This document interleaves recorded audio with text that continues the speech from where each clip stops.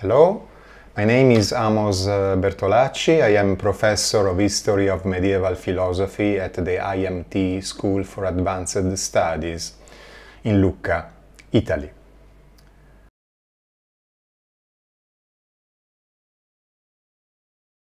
Well, at the time, I had just finished since a few days my last year of university and I was preparing my MA dissertation.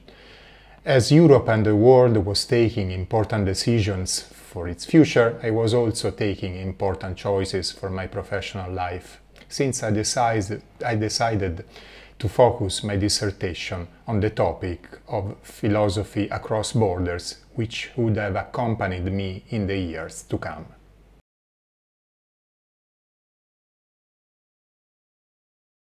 Well, as a child, I dreamt to become a physician. I did not become a physician in the real sense of the word, but nonetheless, being an historian, I am a particular kind of physician nonetheless.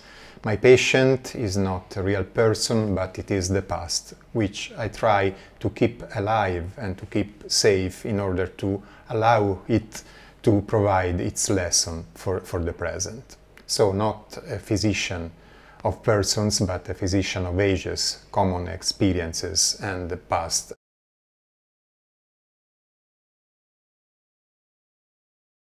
Well, the wall broken by my research is well represented in the illustration that you can see in the slide. In it, you see Aristotle at the center of a group of 7 scholars, the new group of the 7 sages of antiquity.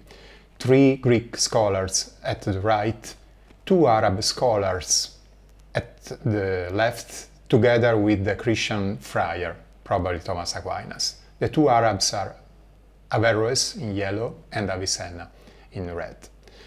This illustration was made in Venice in 1483 by an unknown illustrator. It is important that at the same time the Turks were approaching the walls of Vienna, not far from Venice. Nonetheless, in Venice, the relationship between Christians and Muslims were portrayed in peaceful and fruitful terms. It is very important for my research the book In the Hand of Avicenna. This book was written originally in Arabic, was soon translated into Latin and later into Persian, and it spread in manuscript form all over the Muslim world from Andalusia until India. It is the book on which my project on Avicenna focuses. So the wall abated are those of the religious confrontation between Christianity and Islam. The bridge is that of a philosophical lay culture imprinted on Aristotle. This is important in order to show that the Middle Ages are far from a dark age of history, are rather, on the contrary, a very brilliant and luminous age in which dialogue among different cultures in the name of philosophy was performed.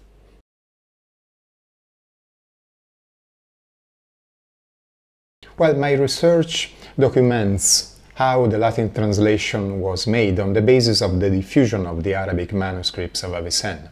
So in the project I show how many manuscripts of this work exist in the world, when they were copied, where they are preserved, and which is their genealogy. The project is innovative not only in the topic, but also in the methodology, insofar as it rests on the most advanced computer technique in order to show manuscript images, and it also relies on a very tight teamwork made of persons of different competencies and nationalities.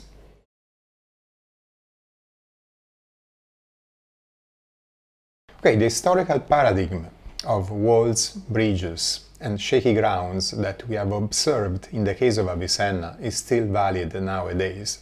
Also in our contemporary world, we see religions confronting themselves. We see politics wavering among different camps and choices, but nonetheless there is a common culture which unifies all these different areas.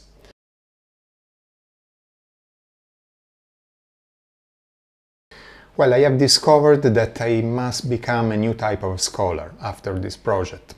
I need the help of economists in order to explore the diffusion of manuscripts along the Silk Road and the Spicy Road. I need more substantial help from computer scientists in order to perform research on manuscripts, I needed the help of neuroscientists in order to understand better which is the relation between text and images in Arabic manuscript.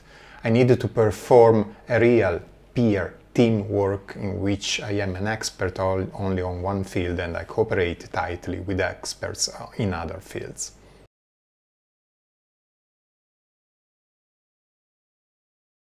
I think that the best judge of my work is not my mother, or not my children, but is my best friend. He appreciates my devotion to profession. He sees in me the same attempt to turn the sight towards the future and the attempt also to do something useful for society.